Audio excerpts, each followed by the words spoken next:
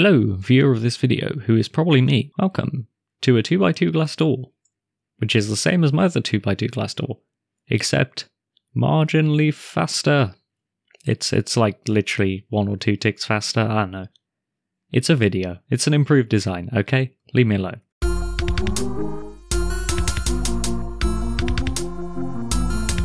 So yeah, the whole way I've managed to improve it was by using target blocks, because that means I can have this repeater here go into some redstone, which then targets the target blocks to power pistons that previously would have needed a repeater. So if we look on the original design over here, there's a repeater because the redstone powered a block, which powered this piston, then repeater powered this piston.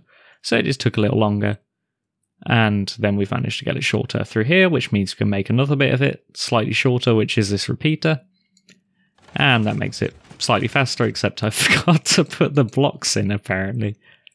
Nope, they're there. Okay. Well, apparently I've managed to break something between whenever I built this and recording this, so...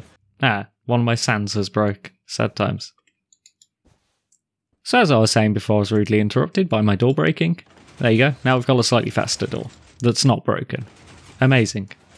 So, let's go and build this. You're going to need these resources, not necessarily a stack of blocks, but, you know, just a lot of blocks, and then the rest of it is actually how much you need. So we also need this 2x10 wide area, and we've got the shape of our door here, so we'll just put the blocks in, like so. And then for pistons, we go 1 block diagonally downwards, like that, on each side.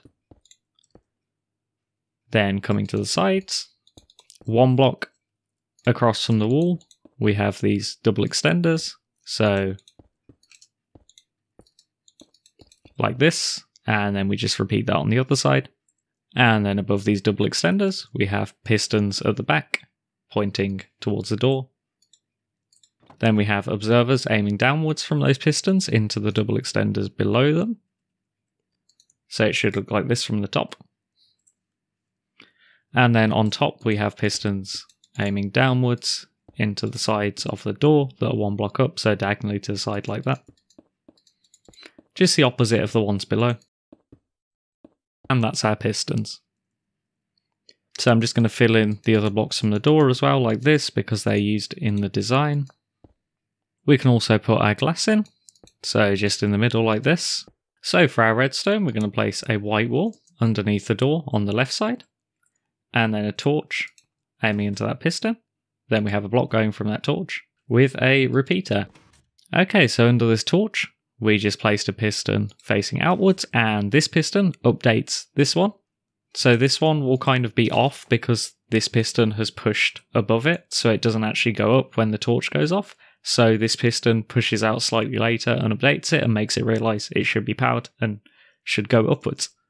Okay, on this side we have a block with some redstone, and then we have an observer aiming upwards. We put a target block here to stop the redstone aiming at the piston.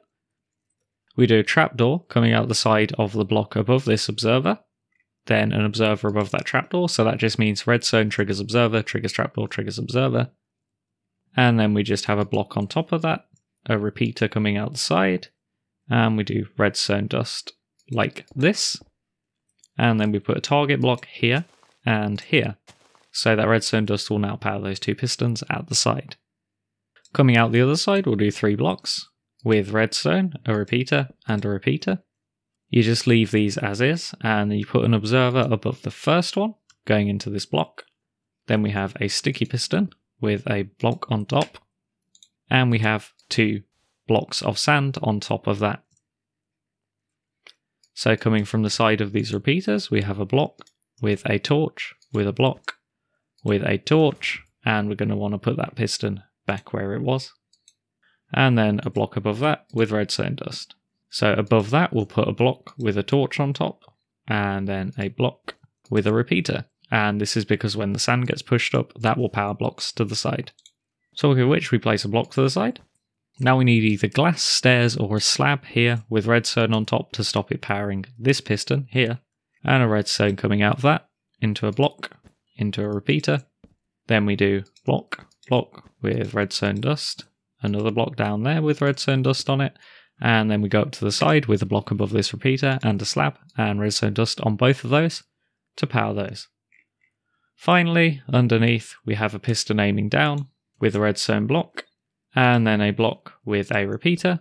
Alternatively, if you don't want to use a redstone block, you could also change this to a block, put a block here with torch on it, on the side like that, and then when this block gets pushed down, it'll power that repeater. Okay, lastly, we're going to put furnaces or obsidian on top of the top 2 pistons that pull the wall out, because otherwise the one on the left side gets pushed upwards, and that obviously breaks the door.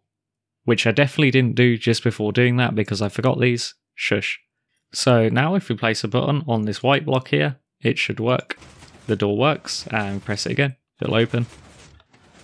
And you don't have to use glass for this, you could use any blocks you wanted. So for example, I could just have a really ugly door that hides itself in the wall.